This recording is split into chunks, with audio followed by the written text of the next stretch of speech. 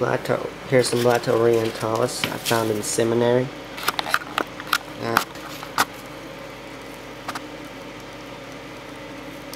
A lot of sub-adult females, I think. Or actually, there were more. I disturbed them. They were mostly underneath that one in a crate.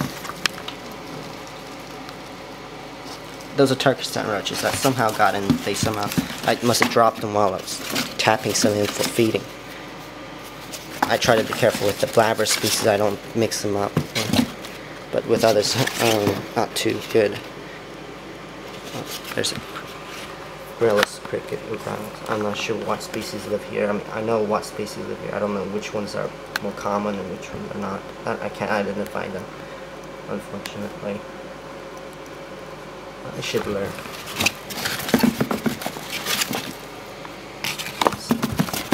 Unfortunately, it's not a good thing.